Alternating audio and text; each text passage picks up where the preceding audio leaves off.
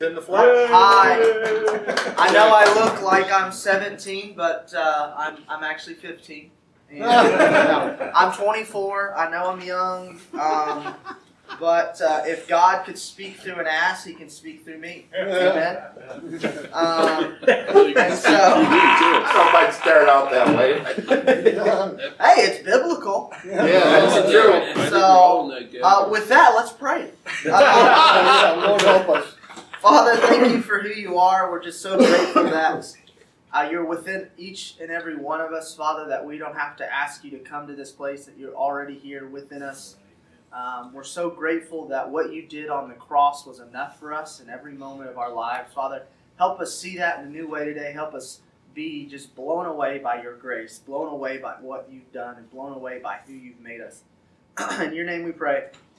Amen. Amen. Well, so I decided this morning about 5 minutes ago, to just talk about maybe one chapter of the book, because on Sunday, I'm going to give you really an overview of each part of the book. Okay, so today, this morning, we're going to just dig in a little bit on one little section. And so if you have the book, it's actually chapter 13. And so we find this phrase in Scripture that says that we're going to be judged by our deeds or judged by our works. And in my book, I address each one of these things. And before I jump into this, it's worth noting that when Jesus teaches on reward, He always does so in the singular. And when Paul teaches, and when all the New Testament teaches on this idea of a reward, it's always done in the singular.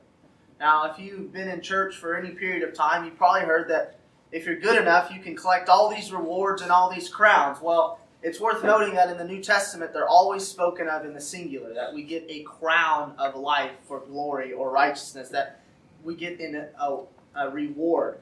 And I come to the conclusion, based on the overwhelming New Testament evidence, that Jesus and that eternity is our reward, that Jesus is our crown of righteousness, that Jesus is our crown of life, that Jesus is our crown of glory. And when Jesus taught on this, He taught of it in the vineyard workers. Have you heard this story? Where the vineyard workers showed up, and some showed up in the morning and worked all day, some showed up 3 hours later and worked, and then some showed up 6 hours into the day, and some showed up an hour before the day was over. And at the end of the day, the boss came, and he paid them all the same. Now, some were grumbling, but this is grace. No matter when you show up, whether it's on your deathbed or whether it's at 5, grace means everything is free and everyone gets paid the same. And because we all get Jesus, we all get overpaid. Amen? Yeah. We all get overpaid no matter what. Yeah. So this begs the question, and I'll talk about this in a little bit. If we all get paid the same, if the reward is all the same, then what's the point of doing good works? And we'll talk about that at the end. But I'm going to go through a few different passages just to sort of flesh this out. Of course, I talk about it some more in the chapters before. Paul in 1 Corinthians 3. Could I interject here? Absolutely. Why don't you tell us who you are, where you're from, and some that brought you up to where you are now?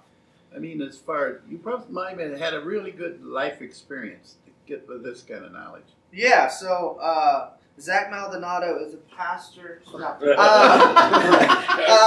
and author. No, so yeah, I'll do that. So I'm 24, and I just finished my Master of Arts in Theology from Fuller Seminary. It's one of the largest seminaries in the nation. I got an undergrad degree from a Baptist university. Before that, I grew up in a very performance-based home. All of my siblings and family members were athletes. We were all state athletes, so there was a lot of pressure to not only be good at sports, but be good academically. So it was just the rat race. My dad I'm half Mexican, so my dad's Hispanic, and I grew up doing construction work.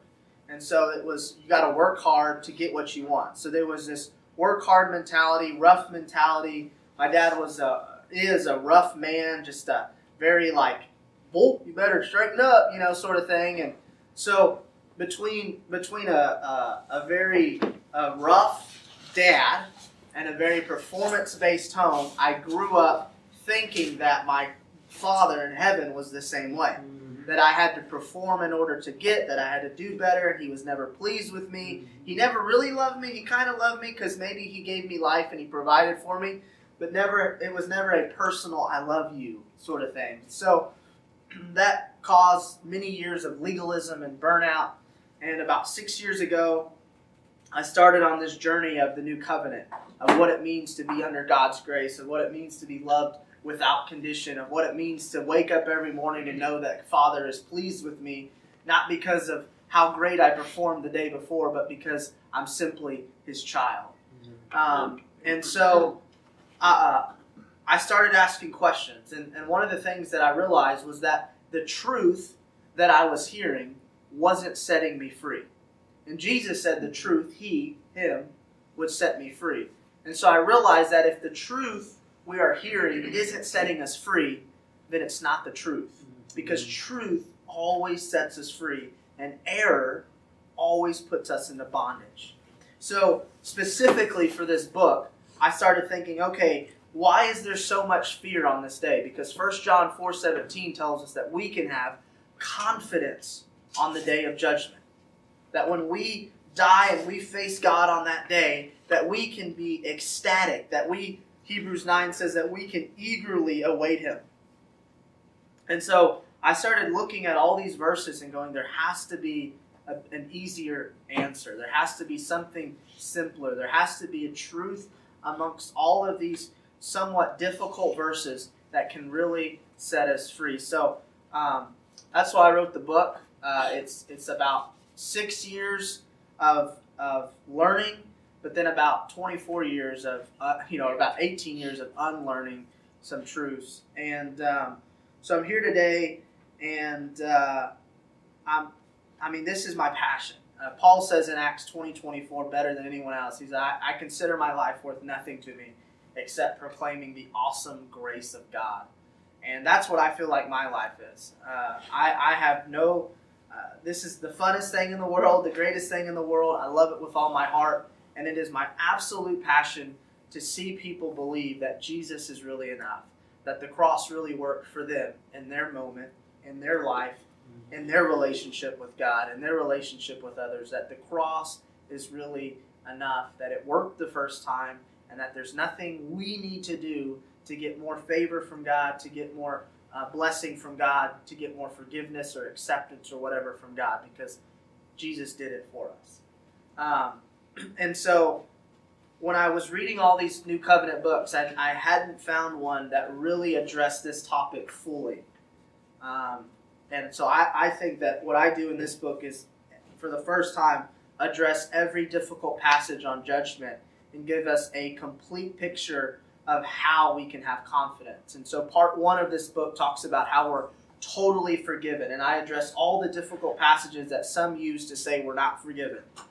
And I address those and reveal to you, hey, you're totally forgiven. And the second part, what I'm talking about now, I talk about all the difficult passages on judgment that some try to use to create fear, to create manipulation. And then in the third part, I talk about how our God is good and how because of that we can be safe and secure in our salvation, that we can't lose it, that what does discipline look like in light of God's grace.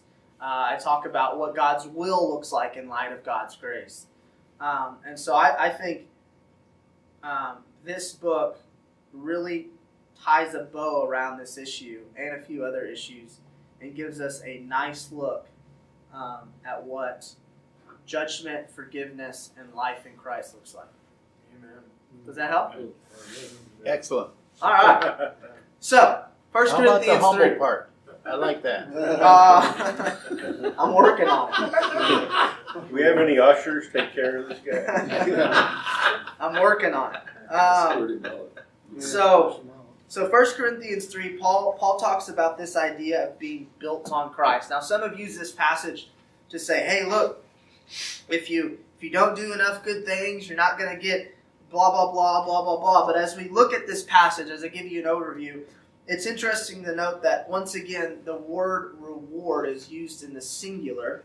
And really, at the beginning of this passage, Paul is talking about him and Apollos, and he's saying, look, we each will receive a reward. Now, so then he goes on and he starts comparing his work to Apollos. He says, I planted, Apollos watered, but God gives the growth, so it's really not about us, it's about God, and he will receive his wages according to his labor. What does that mean? Well, as we look later, Paul says that his reward is preaching the gospel. And so I believe at the first part of this scripture, Paul's really not talking about some heavenly wage or heavenly reward, but he's actually talking about the reward right now that they were getting from preaching the gospel. So for example, when I preach the gospel today, Sunday, next week, whatever, there is a personal reward that I get just from experiencing what it means to allow Christ in me to preach the gospel. In the same way that tomorrow or today, later, when you go and you serve your wife or you go and you do something good, you get a personal reward of experiencing participating with Christ. I mean, you can look back in your life and you go, yeah, man, when I helped that homeless man, or when I served my wife in that way, or when I whatever, I got to participate with Christ, and there's that personal reward that you get, right? And so that's what I believe is happening here, because as we continue through, we look and we see that Paul goes on and says, according to the grace of God given to me. And so now he's going to talk about building. All right, so he's like, okay, are you going to build on a firm foundation or not? And so what I think he's talking about is, look, are you going to trust in Jesus or not? Because every work you do in dependence on God is a work that is going to last forever. So when we get to heaven one day, are we going to celebrate our sins? No, they've been taken away. God remembers them no more, right? So when we get to heaven, we're going to celebrate for all of eternity everything that Jesus did at the cross, but also everything that we allow Jesus to do through us. Does that make sense? And so just like today that we get to celebrate things we did years ago, in heaven we get to celebrate for all of eternity things we let Christ do. So are we building our foundation of works on who Jesus is, or are we building it on something that's going to be burned up? So when God judges our works, He's not judging them to determine the reward that we're going to get, but He's saying, okay, what was done by trusting me and what wasn't? The things that weren't, hey, they've been taken away once and for all. Jesus took care of that. So these things are going to be celebrated forever. That's why Paul says in Colossians 3:24 that our reward is an inheritance. Now, I've never received an inheritance, but I hope I do one day. But what's an inheritance? Is an inheritance worked for? Or is an inheritance given because you're part of the family? Mm-hmm. So our reward is our inheritance. In the book of Hebrews and other places, it says that we are heirs to this promise. We're heirs. You don't work for an inheritance. You get an inheritance because you're part of the family. If we're in Christ, guess what? Jesus isn't ashamed to call us brothers. That's what Hebrews says. So we are heirs because we're part of the family. And so God is going to give us all of heaven. He's already given us all of His Son, just simply because we're in the family. You don't work for an inheritance. That's why Paul says our reward is our inheritance. Does that make sense? And so, as we look, Paul says that if the work they built on Christ remains, that they will receive a reward. That reward, I believe, is the eternal celebration that they got to participate in God's work. What a joy. And I think we lose sight of this. What a joy it is to wake up every day and just live life knowing that Christ is living through me. You know that Christ living through you is not a feeling. Christ living through you is you being yourself. I mean, you brushing your teeth in the morning, you taking out the trash, you driving your truck down the highway. Whatever's not sin is faith. And faith and trust in Jesus, that's Him living His life through you. There's no third way to walk, friends. There's only two ways to walk. After the Spirit, after the flesh. After God, after sin. So when you're not sinning, what are you doing? You're depending on Jesus. You're trusting Jesus. That's why everything you do can be righteous. Waking up, putting your clothes on, kissing your wife, making breakfast, talking around the table, those are all things done in dependence on Christ. Isn't that cool? That all these little things we do, we're doing with God. Doesn't feel like it all the time. I mean, we think about works and things done in Christ, like all big missionary things or preachers or whatever. But no, man, every little thing is an opportunity to participate with God right here, right now. I mean, we're so prone, like, I want to get to heaven, and we're like, dude, heaven's now. I mean, when we get to heaven, sure, no more sin and no more tears and things like that, but you realize that what makes heaven so great is Jesus. Amen. And what makes you so great is Jesus. And He's in you right now. Isn't that cool? Amen. So we get that eternal reward. We don't have that wasted time. Right? We don't have that wasted time of sinning. And so that eternal reward is that participation in God's work. So we see that in 1 Corinthians 3, verse 10 through 13. You can sort of read through that. And then verse 15, it says that anyone's work is burned up, he will suffer loss. Well, what is the loss here? The loss is not having work that is eternal. That's why it says in the next verse, it says the person is still saved. So Paul's not talking about loss of salvation here. He's talking about loss of that eternal reward you get when you trust in Jesus. It's not about a loss of more square footage in heaven or more crowns. I mean, the idea that we're going to have all these crowns, I mean, we're going to get a crick in our neck from all our righteousness if we start stacking all these things on our head. But no, we see, when we look, and I talk about this in the book, but when we look at it, we have the crown of life, the crown of glory, the crown of righteousness, the crown of peace. Who's our peace? Who's our life? Who's our righteousness? Who's our glory? Amen? Right? And so, that's what we see. So, reward in this passage, it's not about that. And then so we move on, and we see in 1 Corinthians 4 that we're each going to receive praise from God. And once again, this is not individual or eternal different rewards, but this is not varying degrees of rewards, but this is just recognition that on that day, God's going to go, man, I love you. You're so awesome. You're so good. Oh, we're thinking, oh, but God, I only did this much. And He's like, are you kidding me? One thing in dependence in me, I loved it. Even if you didn't do that one thing, I still loved it. I still loved you because I made you. It's not about what you do. And so, as we move on, there's a phrase that really screws up a lot of people. It's in 2 Corinthians 5. And it says that everyone will appear before the judgment seat of Christ so that each one may receive what is due for what he has done in the body. Now people say, see, Zach, we're going to receive what is due. Well, notice it says whether good or evil. So I believe that there's one judgment. Some teach that there's two. But in both places, and I talk about this in the book, both places that the judgment seat of Christ is mentioned, it always has believers and unbelievers in view.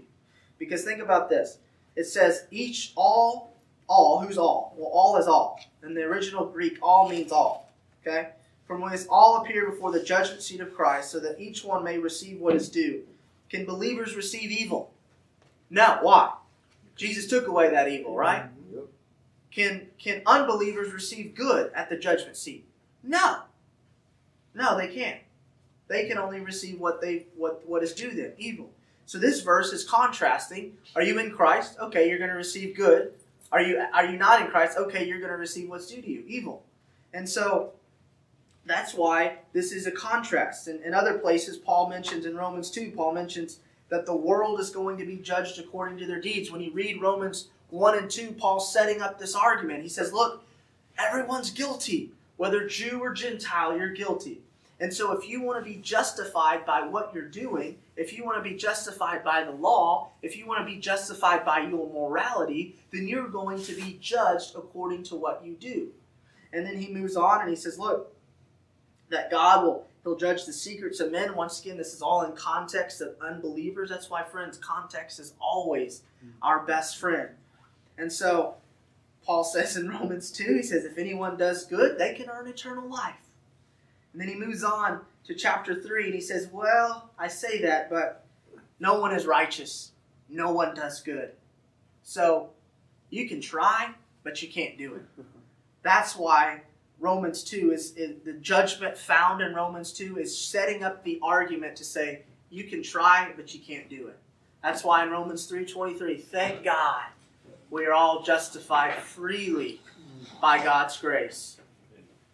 Freely by God's grace, because it's not about what we do. We are made right by faith apart from works. Paul says this in Romans 3:28 and 5:1. And then he says later in Romans 11, if it is by grace, it is no longer on the basis of works. Otherwise, grace would no longer be grace.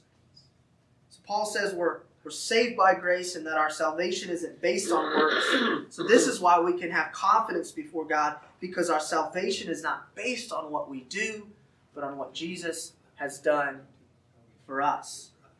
1 Peter 1 says that God judges according to each one's deeds, and in context we see that Peter's encouraging the church. In 1 Peter 1:16 he says, be holy as I am holy. And some people take that as legalism. And God's saying, dude, be yourself. I've made you holy once for all, Hebrews 10:10. So guess what? Stop being an idiot and live like who you are. If you're a fish, swim. If you're a bird, fly. But fishes shouldn't fly and birds shouldn't swim. In the same way, holy children of God like we are shouldn't really be sinning. Yeah, we sin, we mess up. Hello, let's admit it. Okay? But it's no longer our default. Right? Our default is walking after the Spirit. Our default is being the children of God that God has made us. We're new. We're right. We're still learning what that looks like. We're still learning what that means. We don't always live that way and walk that way. But God's saying, hey man, I'm not asking you to be something you're not. I'm asking you to be something that you are. Because your old way, that's unnatural for you now. And so we see that Peter is saying, look, we were redeemed by the precious blood of Christ. I want you to live holy, not in order to earn anything, but I want you to be yourself because I know that sin isn't good for you.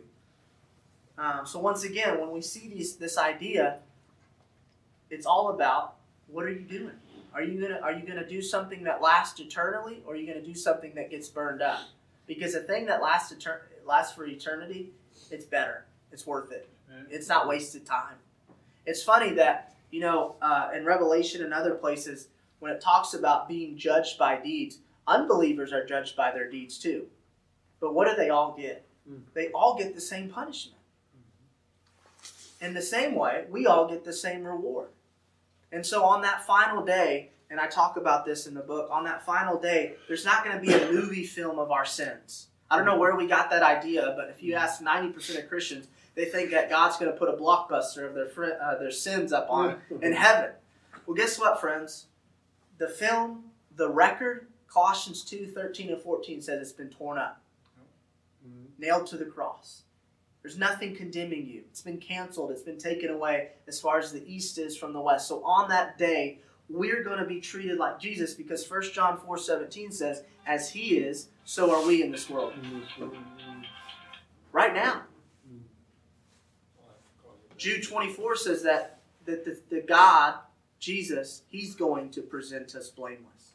Guess who's going to judge us? 6 or 7 verses say that Jesus is going to judge us. So do you really think Jesus, after becoming our sin on that cross, is really going to bring it back up to us on that day? Are you kidding me? No. No. If we are faithless, he remains faithful. He became our sin so that we could become his righteousness. He's going to present us blameless. We're accepted now. We're going to be accepted then. We're blameless now. We're going to be blameless then. There's nothing left to blame. Sure, we all feel the blame that the enemy accuses us day and night. But, dude, the trial, it already happened. The wages of sin is death. Jesus died. Guess what we get to do? We get to celebrate. The trial's over. That whiny lawyer, Satan, he's yelling at a courthouse that is empty. He's yelling at a courthouse that is empty. The trial is over. We're forgiven. We're free. So I'll end with this. What's the point of good works then, Zach? You say that we're all going to get the same reward. That Jesus is our reward, so what's the point? Well, Ephesians 2:10 gives us a little idea of it. He says we're God's masterpiece. We're His workmanship, created in Christ to do good work. So a few thoughts on that. Man, I don't have to worry about what I do for God. I don't have to wake up every morning and go, what do I got to do? What do I got to do? What do I got to do? Why? Because God's already set it up. He's got it rigged. God has the market cornered on our fulfillment. And what fulfills us is godliness. What fulfills us is the thing that God wants for us. Essentially, it's love. That's what fulfills us. It's not sin. And so I don't have to wake up going, man, what do I got to do? What do I got to do? I can wake up going, God, I know you're pleased. I know you're good. I know if I do nothing good today, you're still pleased with me. You're as pleased with me if I do 1,000 good things today or if I do 0 good things today. That's just the gospel. And so now I just get to live out of my new heart. What does my new heart want to do? Maybe I want to serve somebody today. Maybe I don't. Maybe I want to love some people today. And if I do, I get the eternal reward of participating with God. And if I don't, okay, then I lose it. But for a day, I lose that opportunity. But nothing changes towards God's attitudes towards me. See, God does not need to motivate us to do good works by offering us some future reward or square footage. God motivates us by living in our heart, by telling us what we really want. Child of God, do you realize that He's made you obedient from the heart, Romans 6:17? That He's filled your heart with God's love, Romans 5:5. That you have a pure heart, that you now want what God wants. He's written His desires on your heart, Hebrews 8, Hebrews 10. So, wake up every day, be yourself. I got a question. I got an answer. How do you get it the way you understand it? Going through a theological college, do they preach grace? No. How do you come up with this? You preach it the way this church believes. Mm-hmm. Yeah, so once again, the litmus test, I think, for any truth is, does it set you free or not? Truth doesn't set you free, then we have to struggle with it. So, if you hear something and you go, wait a second, struggle with it, ask questions. I think, can we be honest? Sometimes Scripture is really hard to understand. Mm-hmm. Can we be honest? Mm-hmm. Sometimes it's really hard to understand. Sit with a bunch of really brainy people for 5 years like I did, and it makes it even more hard to understand. Yeah. I've read more books than I can count, and I had to have a dictionary beside me because I couldn't understand half these words they were saying. And so, for me, my passion is to present something simple, because I'm just simple. I'm not that some genius smart. So when I come to Scripture, I just ask God, reveal this to me. And I think the more that we see things in context, and we not just look at one verse single, but we look at what does it look like at the paragraph level? Okay, what are the 3 or 4 verses around it saying to me as well? What is the chapter saying to me? What is the book saying to me? And what is the New Testament saying to me? Because there's some verses that I talk about, and if you just look at it, you're like, there you go, I can lose my salvation. Okay, well, what's the context of the chapter saying? What's the context of the book saying? And what's the context of the whole New Testament saying? And that's when I think when we look at reward and we look at judgment, we see overwhelmingly that for God to judge us for something that He already judged at the cross would be for Him to do double jeopardy. You know what double jeopardy is, right? In America, you can't be tried for the same thing twice. You think God's going to do that? You know, Jesus was convicted so that we would never have to be. He was judged so that we never would have to be. He took what we deserved so that we could get what He deserved. He took our place and gave us His place. I mean, that's that great substitution. And so, for me, when I read Scripture, I'm always going it through that litmus test of, is this truth setting me free? Say it. Oh, go ahead. Oh, I think you gave the simple answer and glossed over it. You said you asked God to reveal it to you. Yeah. And I've heard other great speakers, and they say the same thing. I ask God to reveal it to us. And we forget that we have that power. And He does that in 1,000 different ways. He does it through you and you and you. He does it through a book. He does it through a song. He does it through a ton of different things, and sometimes we got to be patient.